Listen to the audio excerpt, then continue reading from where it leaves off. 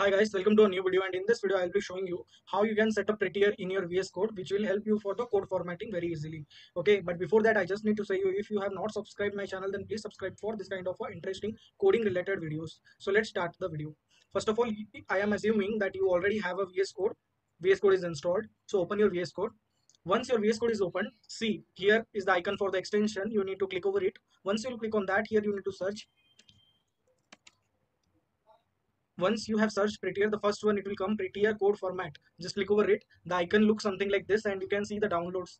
Okay, total number of downloads. Then here it will show install.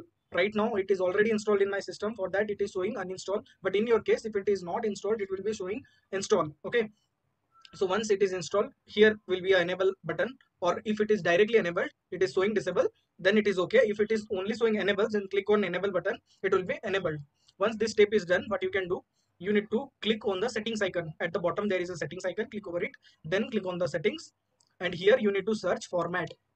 Once you will search format, you can see a list of options are there. Here is the option of editor default formatter. Click over that. You can see it will give you a lot of format options, but you need to select their Prettier code formatter. Okay, once that is selected, there is a second option of format on save. You need to click it enabled. That means what, whenever you will save your file at that time, it will directly format in this configuration. Means Prettier type of styles of formatting will be applied whenever you are clicking on the save button or pressing the shortcut keys. Okay, so let me show you one example. Here I will add some random text, like div I will add, again a div I will add. Inside that I will add a paragraph.